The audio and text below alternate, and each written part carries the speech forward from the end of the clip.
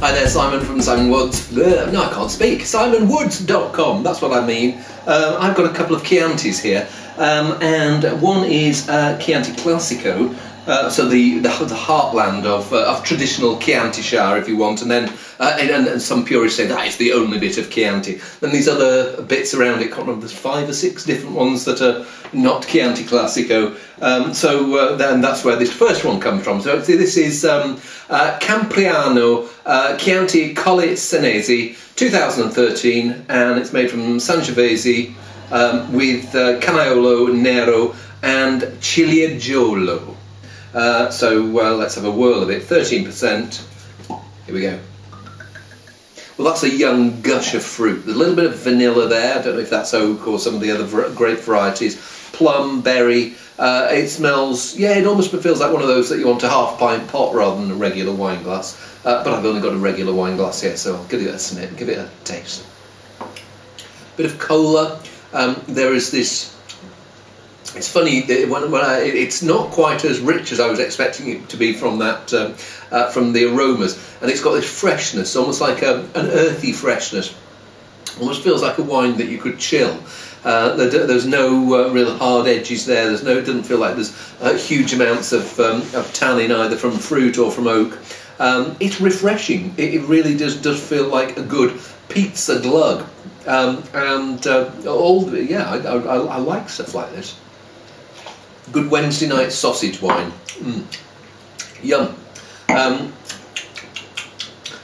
hangs around in the mouth. There's this little herby, stony character that just sort of gently nips at you, and a bit of dark cherry in there too.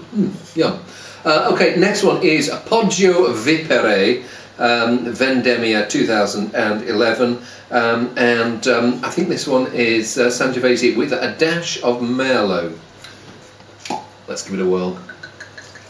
2 years older, and the fruit's mellowing slightly. It's still got that plummy edge, and it's the cherries coming through now are almost like slightly cooked cherries. What's it called? Clafoutis, where you've got sponge and cooked cherries, and you cook it, and they get slightly puddingy, and you get that interaction between the slightly uncooked batter stroke cake mix and the fruit flesh. It smells. Not hugely complex, but it smells like it's going to be alluring. And it's got that fruit freshness again that was in the first one. There's this juiciness, and it really is. I mean, it's coming up for 4 years old, but there's still this vigorous, vibrant freshness about it. Sometimes when they put Merlot into Chianti Classico, it can get a little bit too flashy, but here it's very much speaking with a strong Italian accent. And in terms of the way it's built quite similarly to the first one. It doesn't feel like it's hampered by too much oak. Has it got anything about? No, it doesn't say too much about oak on the back. It's again something that you want to quaff rather than sit and sip and lift your little finger up. I like them both. If given the choice, I'd probably sit there with a glass in one hand of one and a glass in the other hand of the other, and maybe see which glass finishes first. That's always for me a good test. What I call the empty glass or the empty bottle test. It's a far better test than giving something 89 points or 94 points out of 100.